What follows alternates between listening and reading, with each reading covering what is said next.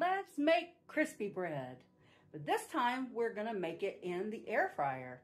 So we are going to get all these seeds together and get it mixed and see how it goes in the air fryer. This is the Norwegian crispy bread, which is like a seed cracker. Okay, we'll see.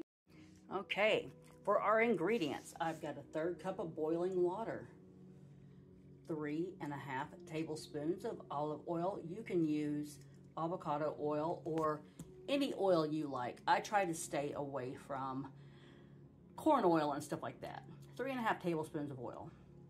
Then I've got 3 tablespoons of everything but the bagel seasoning. You can leave this out if you're on a low sodium diet. You can use any spice that you want. So this is just part of what we use in our recipe.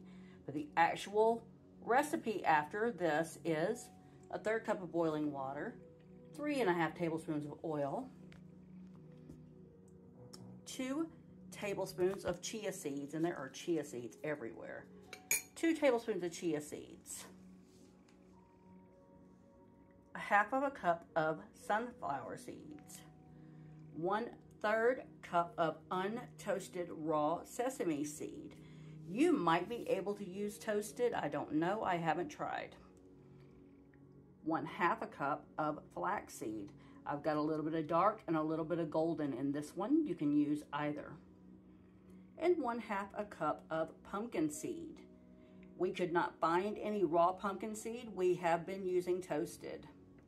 All right, so that's it. We're gonna put everything in this bowl and mix it with the hot water.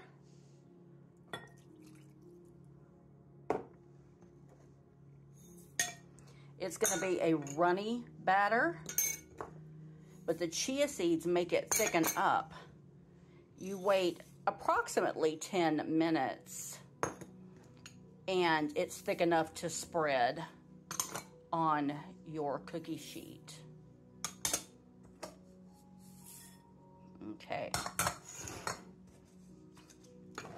Then you're gonna spread it cracker thin on your cookie sheet.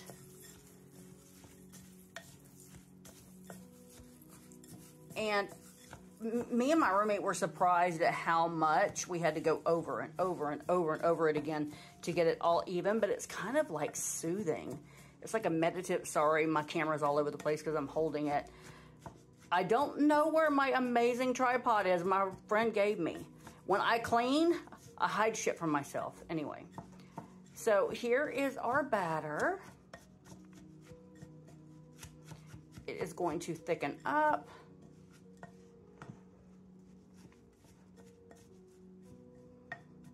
And we will spread it on the cookie sheet. The cookie sheet, I've got a pretty large one here.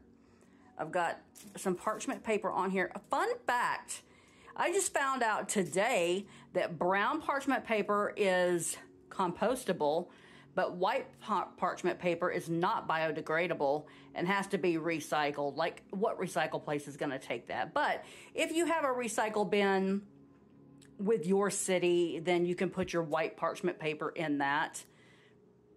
We do, so I'll be doing that. It's too late now, but on the very few occasions that I have used it, I put it in my compost, so bummer. I have got my Pitt Boss. Oh, look at my dishes. See, all these YouTubers that have like a perfectly clean kitchen, that is not for real. We don't have a dishwasher. This is what it looks like when my roommates are gone. Then I clean it before they come home. That's right. Anyway, I've got my Pitt Boss preheated to 300.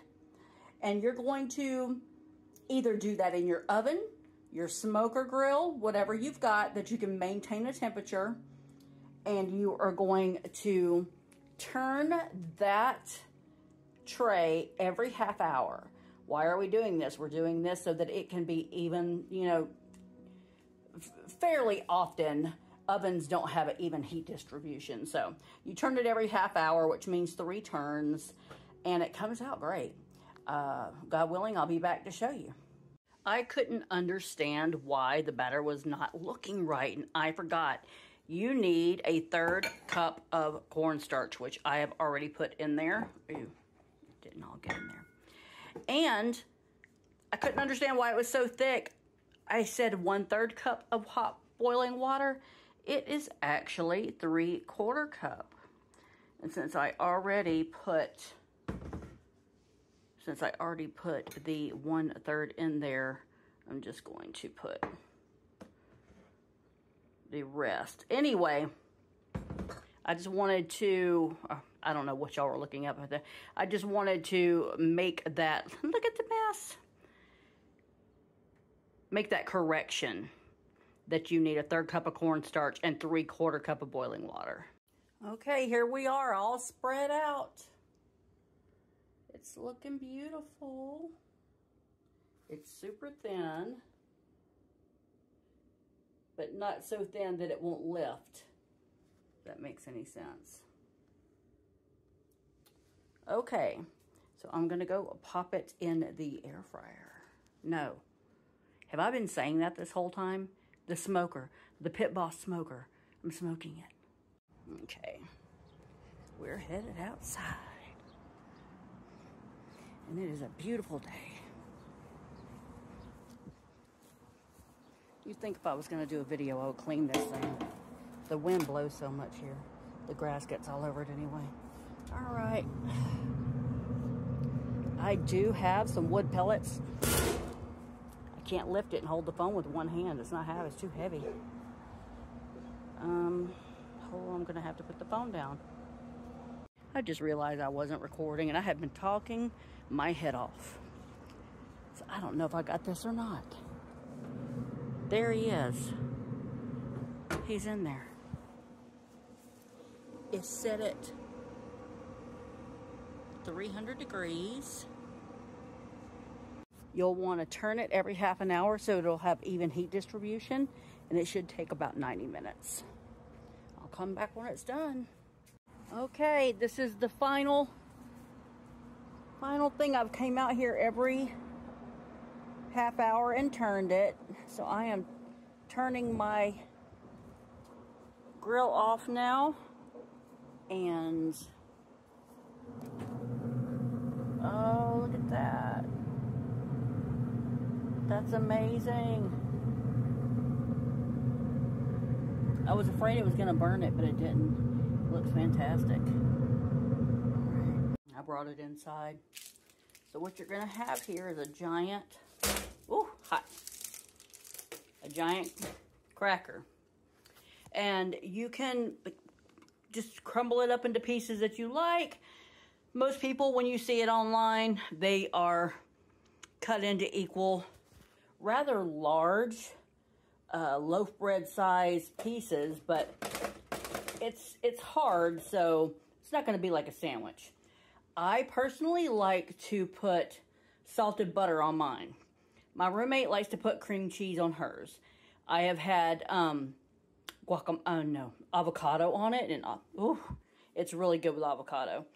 So there you have it. Norwegian crispy bread.